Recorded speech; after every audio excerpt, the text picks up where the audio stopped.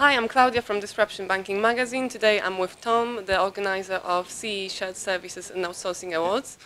And I would like to talk with you about SSC and BPO market in CEE. Good. How it's going? Could you please tell us Good, more? good. We organized our 8th year event in January for the CE Shared Services sector, and it's evolving very quickly. I do a lot of travel across Central East European region. I'm in Latvia and Lithuania. I was last week in Bucharest and in Belgrade as well. So we're seeing how it's shifting and changing across the region. It's for sure maturing. Everyone has a problem of staff, getting the right people.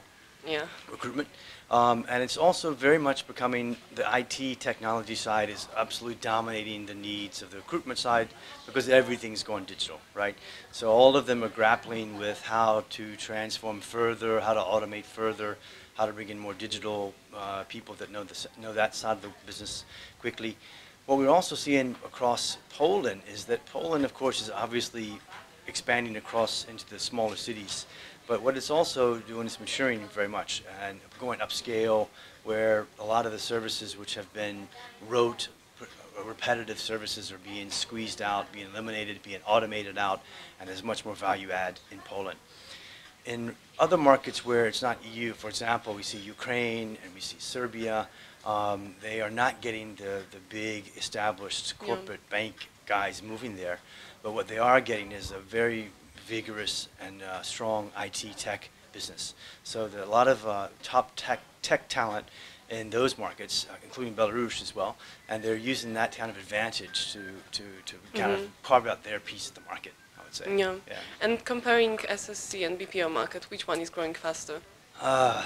Always a question. What's the BPO guys say they're going to take over all the SSCs, and the SSCs say, well, that's pretty unlikely.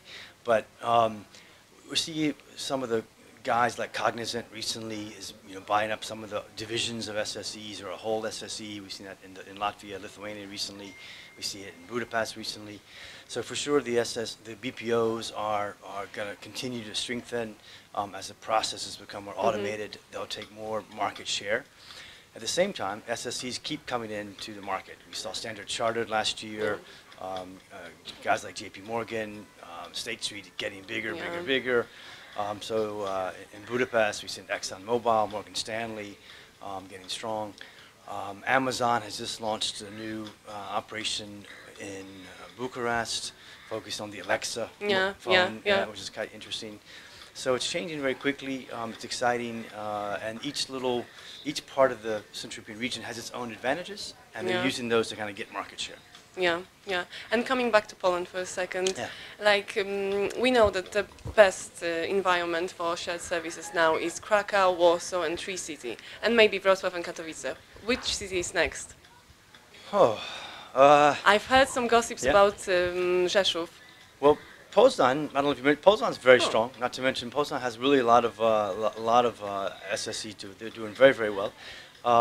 Rzeszów, of course, is getting a little bit. It's a bit smaller town, of course. It's a little bit difficult to get more people there, but I think they also understand that their natural advantage is what's the word I'm looking for? Aviation Valley things. They've got some very big global aviation giants there who have come in from manufacturing, helicopters, etc., and they're using that advantage to get more SSEs from that particular sector. So that's a very smart way to dig into that sector.